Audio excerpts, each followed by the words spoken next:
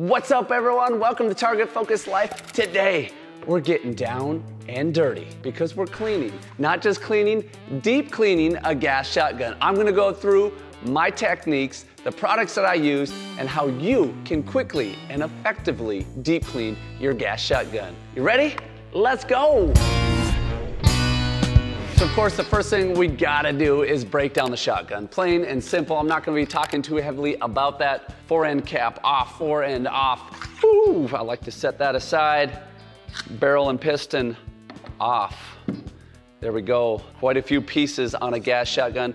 Now, as I go through this video, I'm gonna be talking about products that I use. I wanna give you a heads up that I am partnered with Otis and Shooter's Choice. They are a proud partner and sponsor of the channel. I've been using their products for a long time. They're the products I've been using and that I'm gonna recommend, but you can use whatever works for you. This process will be good, kind of no matter what brand you're using, but there are a few products that I would not want to go without that come from Otis and Shooter's Choice, and I'll highlight those as we go throughout the video. So we got the barrel and all the gas portion off the gun. Now we need to take the trigger group and bolt out. Pretty easy, pop that off. Most gas shotguns are gonna be similar. Today we're taking apart a Mossberg 940 Pro. One thing to point out on the 940 Pro is there's some pins in the bolt that are encaptured by the bolt, so you gotta be careful throwing this thing around or you might lose some pins. I've already messed this video up, folks, because the number one thing that I like to do, other than checking my gun being unloaded and safe, is put on some gloves. This job is a messy job, and I don't like my hands smelling like gun cleaner and having carbon all over them all day long. You ready? So there's 2 pins in the Mossberg 940 Pro. Some guns will have 1 pin, but either way, to get the trigger group out, which I always highly recommend taking the trigger group out so we can access the chamber, so we can get the trigger group nice and clean. Otis just came out with this punch set, and so this is the first time I've actually used it, to be honest, which I'm pretty excited about. It's nice to have some nice punches. I just propped my gun up. This is something I just started doing. I've done it the hard way before, but just propping my gun up on a couple pieces of wood so I can easily punch the pins through. If you don't do this, you're pushing the pins into your desk or your tabletop, whatever you're cleaning on. So we got 2 pins. We're gonna set those aside. Trigger groups out. Nice and easy. Look at that. We're apart. This is as far as we're gonna take it down for a deep clean. The only thing we could do that would be significantly deeper than this is to take off the butt pad and spacers and get to that recoil spring that runs along in the stock. That really doesn't need to be cleaned all that often, if ever. I've had to do that on a few guns, especially the ones that I dumped the dust from the vacuum in, if you saw that video. Oh no, oh that's disgusting. Yeah, I had to do that. But what's cool about this Mossberg 940 is it actually has a anti-corrosive coating on the spring, and it also has a drain inside to drain water out that may get in the back of your stock. So we're not gonna worry about that. That's few and far in between that needs to be done, but heads up, that is something that can cause you problems. Water gets in there, that spring rusts up, or crud gets in there. You may have to take off the back end, and then usually it's a bolt that you need a deep socket driver to get to. It's time to get into some substances, chemicals, cleaners. All right, so heads up. Normally, I have a garbage can that I like to spray stuff into. One thing I like to get into quickly, depending on how dirty the gun is, you can see there's quite a bit of carbon buildup on this magazine tube. It's not extremely dirty, but there's quite a bit of buildup. Next, I'm gonna look at the piston. It's actually not too bad. I'm really impressed with how well this Mossberg 940 Pro runs, how clean it runs. But if that was extremely dirty, a lot of carbon buildup, what I might think about doing, and if you don't have a garbage can, this is a nice place to start. I'm gonna take my shotgun and choke tube cleaner. This is by Shooter's Choice. Works really well, very similar to the MC7. I sort of use them interchangeably. I think you can use either one. I think one of the major differences, the MC7 is maybe a little bit better on copper but we're not dealing with really any copper here. So I'm going with the shotgun choke tube cleaner, and I'm just gonna coat this really well. It's got like a foaming action to it. I don't know if y'all can see that. Whoop, and then I'll just drop it in there. Maybe hit it again, right? All contained in that cup. Other things I can do that with that might be a little bit dirtier, the bolt might be a little bit dirtier, and you gotta place this somewhere. So it's kind of nice to have a spot just to set it in there. Not gonna be losing pieces. Kind of keeps the spray in one spot. You can douse it. So I got my bolt in there. I could really do that with any of these smaller pieces that get really dirty, but I mean, nothing else is got much for carbon on it. So what I'm gonna do is I am gonna get this cleaned up right away. I'm actually just gonna spray this shotgun cleaner on the magazine tube. We might as well get the receiver at the same time. Now with the receiver, I'm just trying to get it fully coated, getting inside the slides and grooves, channels, any nooks and crannies, as some people might say. All right, that's gonna rest for a second. Next, let's take a look at this barrel. Yeah, it's dirty. We're gonna pop this choke tube off, and all I'm gonna do is run the shotgun cleaner down the barrel, getting it good and heavy. So quite a bit down the barrel. That's good to go. I'm also gonna get right in here. This is where the gas comes out of the barrel. I'm gonna get that good and heavy, and I've also hit right here. That gets quite a bit of carbon buildup. We're gonna let that sit. All right, moving right along. If our choke tube's dirty, we can certainly grab that too and just hit that, throw that in our cup. One of the last things I'm gonna hit is the trigger group here. Being real careful not to knock any of the pins or anything off, but I'll do that over the garbage. Get that good. We'll just let that set in for a second. Okay, coming back here, this has been sitting. I like to use a Scotch-Brite pad if it's really heavy. Let's just first go through with one of these cleaning rags. An old t-shirt, whatever you use is fine. I get these from Otis, these patches, they work really well. Not quite abrasive enough to really get that carbon fully off, as you can see. That Scotch-Brite pad. This is the only place on the shotgun that I really use this Scotch-Brite pad. On gas guns, works tremendously. We're done with that. Give it a quick wipe. Now, I am wiping this down. There is another technique that is much easier to get all that cleaner and carbon off, and that is using the Shooter's Choice Quick Scrub. This is one of my favorite products. Absolutely love this stuff. You spray it down and everything runs off. I mean, magazine tube's pretty easy to get, right? Look how it's accessible. Where this quick scrub comes in really handy is inside the chamber, where it's hard to get your fingers in there, hard to work it. But look how well that cleaned up. That looks darn near spotless, other than these threads. Moving right along into this chamber. I'm gonna take this nylon brush. This is a lifesaver. Absolutely necessary. I don't care what brand you use. Otis does have them. Link in the description. But I'm just gonna run this nylon brush along the sides, make sure I get in these grooves that the bolt slides on. I wanna make sure there's no buildup in there. I'm gonna get aggressive, hitting all the spots, but I'm still doing it fairly quickly because this cleaner does a really good job. Whether you're using the MC7 or the shotgun cleaner, does a really good job of just breaking stuff up.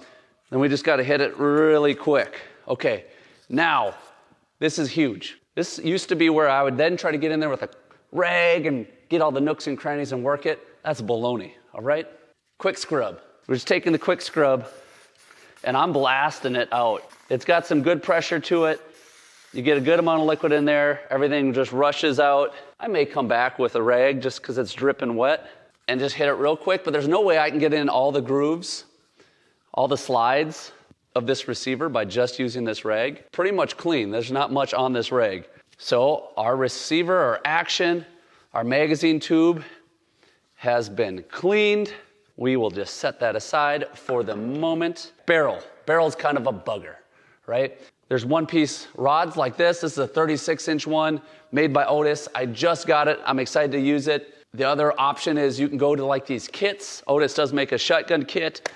Inside there is a rod. It's like how many pieces is it? Like a 5-piece. You can put it together. It's more portable, but it has a lot of the pieces you need. If you don't want a big rod like this, or maybe you're traveling, This is an option, but I'm gonna stick with the one-piece rod today. One other option, you got like a ripcord option, right? But this is deep clean. I love the ripcord for like field, quick cleans, after a day of shooting, pheasant hunting, maybe you're in the Dakotas, just to run this through your barrel, make sure it's cleaned up, ready for the next day. But for deep clean, I'm gonna go more with this rod, and I'm gonna screw on a brush. These you can also get from Otis. They come in a lot of the different kits. So we'll just run the brush down the barrel, give it a little scrub-a-dub-dub. What I like about a rod versus like say a ripcord or like a boar snake or anything soft like that is I can really bust out some buildup with this. I can go back and forth. I just ran that a few times. I'm gonna actually try this quick scrub. Let's run this mop down there. We could run some rags down there as well. There's an attachment piece like this that allows you to feed a rag through it and run a rag up and down. But I kind of blasted it out with that quick scrub. I think that's gonna get the majority of it. I'm gonna throw on this mop and just see what it looks like with the eye. And my wife says I never mop. Okay, it's certainly not perfect. So I'm gonna take the MC7. I'm gonna give another spray. This foams a little bit better than the shotgun cleaner, I feel like. So I think this will stick. We'll let that set for just a little while longer. We'll handle some of these other pieces real quickly. The bolt that's been sitting there, all I'm gonna do with the bolt is go back to this nylon brush, brushy brush, brush. Don't have to spend too much time on it. Hit it really quick. Okay, second part of the bolt, same deal, just working it over, brushing it, making sure I'm hitting any spots that appear to have buildup. Looking good. We'll spray that down with a quick scrub here in a second. Oh, look how easy that carbon comes off. What little carbon was on this piston is just coming off with the nylon brush. I'm gonna work the inside of it. This is the heartbeat of a gas shotgun. I wanna make sure my gas system is working well. So now I'm gonna take the piston, I'm gonna spray it down, nice and easy. I clean a lot of guns. I don't like spending a ton of time. I enjoy cleaning, but this quick scrub is a lifesaver. I can speak from experience. If you clean over a garbage can, do it on an empty one, not full of like dog hair and all that stuff, because when you lose parts, that's a problem. So the bolt is pretty much done. I still have a rag handy just to wipe it down quick, make sure I got everything, looks pretty good. That quick scrub dries rather quick, which I love. Already hit our piston, that's looking good. Sometimes I brush the trigger. There doesn't get to be a lot of buildup on there, more so on the lifter. So I might hit that really quick, maybe the sides, make sure that's clean. But the key with this is that there's a lot of spots I can't get with the rag. I'm gonna blast it out real quick. Oh, that trigger's never looked so good. Finish it with a quick wipe down. This is like my final check on it. Hey, did I get everything? Just drying it up a little bit so I can see. We're getting down to the nitty gritty. I'm gonna finish this barrel out with the brush. And then I'm gonna take the nylon brush, get inside here, make sure the gas ports are clean really quick, scrub it up. Now, I've shot a lot of gas guns. So far, this 940 has impressed me with how clean it actually operates. Back to the quick scrub. We're gonna hit inside those gas ports. I'm gonna hit down the barrel. Go back to this mop, just run it through there one more time. I don't know that I love the mop. It's not quite as tight as I would like to see. The ripcord would be a good one pass through after you've cleaned it out like that. Ripcords are super tight. Otherwise, I've done this. This is probably not a recommended technique, but I just put a rag right over the brush. This makes it really tight going down the barrel. It's probably not great for the brush itself. It probably bends the bristles. Little bit of carbon in there yet. We're getting pretty clean. You could always hit it a third time. You can spend quite a bit of time on a barrel if you want to. That looks pretty good to me. I'm happy with it. Let's move right along. Choke tube, just like everything else. Nylon brush, we're gonna hit the outside. There's often, especially on these ported ones, carbon fouling there. Choke tubes are often overlooked. And I do have a technique for cleaning choke tubes that I'll show you in a second. We're just gonna spray this down. That's a quick outside clean. But what happens in these shotguns is they often get plastic buildup on the inside, and that is a pain to get off. I'm gonna put the choke tube in, but I'm gonna put a little gun grease in there. This is Shooter's Choice grease. We don't want that choke tube to lock up. If you don't clean your choke tube periodically, re-grease it, it can get frozen into the barrel, and that's a major pain. It's happened to me plenty of times. I know what that's all about. So we got grease on the threads. That should keep that good, but what about the inside? How are we gonna get that clean? Let me show you. Okay, so for the choke tube, I actually would recommend you do this before you do the whole barrel, but we're gonna grab the shotgun cleaner and we're gonna spray it in the choke tube. The reason it'd be ideal to do this before the whole barrel is because now I got a clean barrel and I'm gonna come back and I'm gonna be pushing stuff back in there. So just a heads up. But here's how I like to clean the choke tube. I like to attach it to a drill because it's a pain in the butt to clean. I got a brush on the drill. You could attach it to this, like this shotgun cleaning kit has rod pieces, so you don't have to have a huge rod that you're working in there. But I'm gonna take this and I'm gonna start spinning it and just kind of working it back and forth inside that choke tube. Like I've worked on choke tubes by hand for, I mean, you can work 30 minutes and that plastic buildup is just terrible. Makes pretty light work out of it. It's hard on the brush, but yeah, I have a nice clean choke tube in just a few seconds. That's my favorite way to clean choke tube. Okay, now it's time to lubricate this gun. And one of my favorite products is the Otis Dry Lube. Been using this for a long time. When I started using this product, it really decreased how often it was necessary to clean the shotgun. Great performance out of it so far. Really like it. Easy application out of an aerosol because I'm gonna come to this receiver and I'm gonna spray inside, make sure it all gets coated, make sure I get in those channels. That's where this straw comes in handy that it sprays through. We got that. We'll let that set for a second. Other things I'm gonna lubricate, the bolt. Really any metal moving part, I'm gonna make sure is lubricated. Love this dry lube. Goes on wet and then it dries. And it's dry to the touch. It's not like a wet oil that attracts dust and debris. And I think that's one of the reasons it runs cleaner is it doesn't attract as much carbon fouling, dust, debris, that type of stuff over time. The trigger group, you can use dry lube. Otherwise, I think a wet oil is fine on this too. I haven't really noticed the difference between the two, one performing better than the other. Just get some lubrication in there. One last thing I'm gonna lubricate with this dry lube is the end of the barrel. The bolt will actually ride on that. I wanna make sure that's lubricated. Now I'm gonna come back and I'm gonna grab a rag and I'm gonna look at these parts that I lubricated. Just make sure I don't got an excess anywhere. If I do, I'm just gonna wipe it down a little bit. Too much lubrication can actually be a problem. Too little can actually be a problem as well. We're looking pretty good on all these parts. So now we're gonna start slapping the gun together, but we're not done with the cleaning process. We gotta finalize it all, cleaning and lubricating the outside. So let's slap this gun back together. See how fast I can do this 940. Let's go ahead with the trigger group. Boom. Find our pins. What do you do when a pin gives you a little trouble? Grab your wood block, pop it back in. The bolt is going in the gun. One thing I love about the 940 is that the bolt has a tail on it, and I notice in a lot of guns it's hard to line that tail up to get it actually to go into the back of the receiver. The 940 really doesn't give me too much trouble. Pop the bolt handle in. Your gun may or may not have a piece like that. Spring, pusher.